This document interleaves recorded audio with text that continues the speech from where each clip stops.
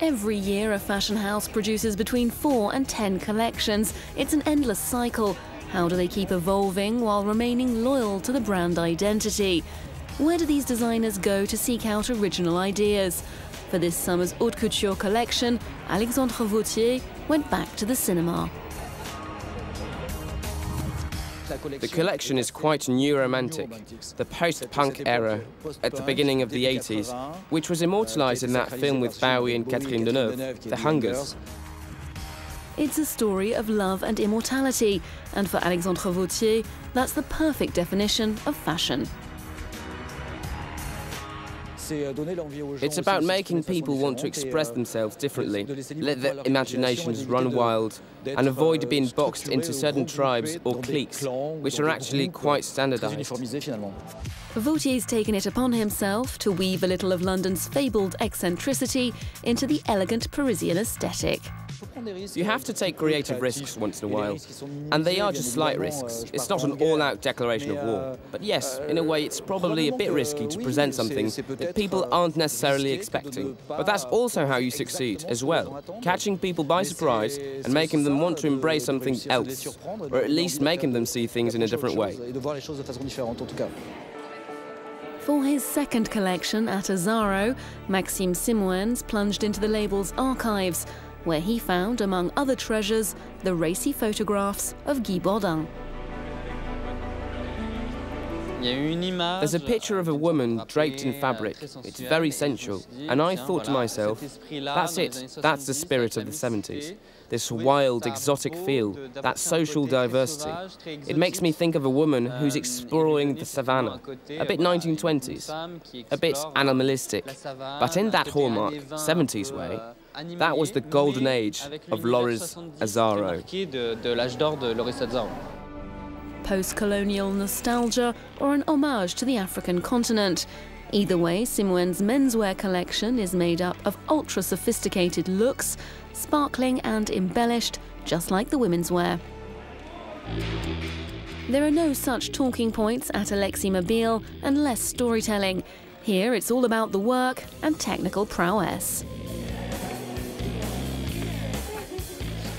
For couture, whether it's summer or winter, has never really mattered to me, apart from the odd fur or wool jacket.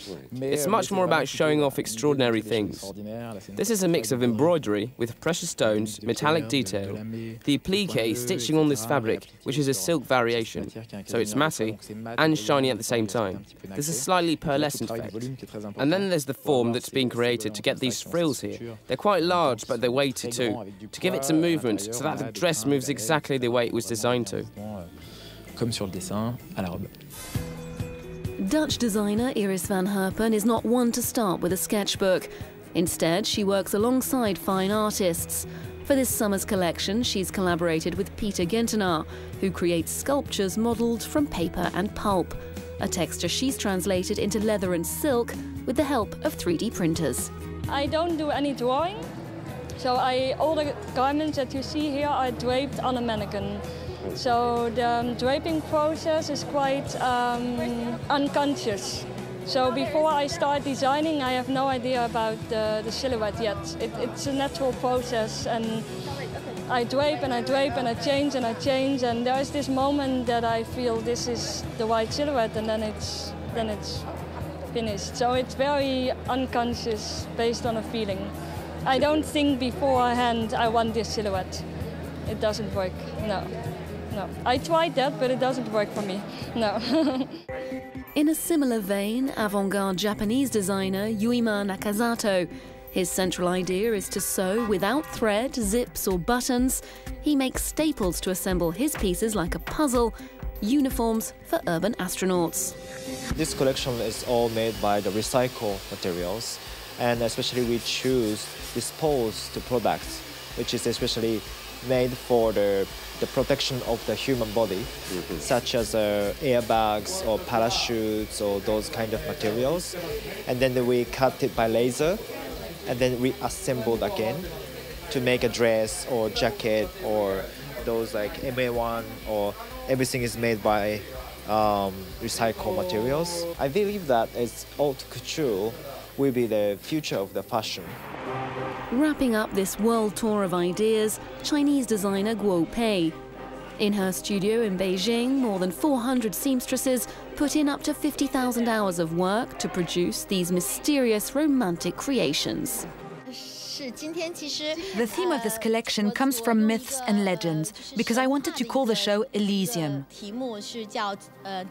It's an island of joy and happiness, and what I wanted to do was share this experience of inner beauty with the audience. And since we're in a circus, what you'll see on stage is a dream. That's the main player. I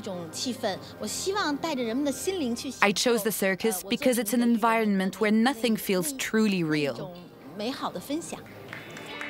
So just where do these designers get their ideas?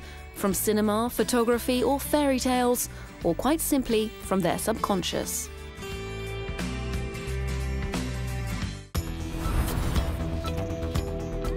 Declared an autonomous state of Somalia in 1998, Puntland sits at the crossroads of major maritime routes.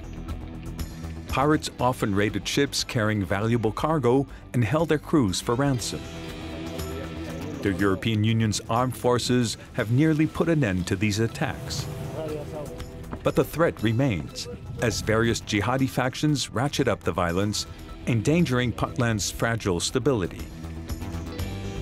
Join me for Puntland Revisited all this week on France 24 and France24.com.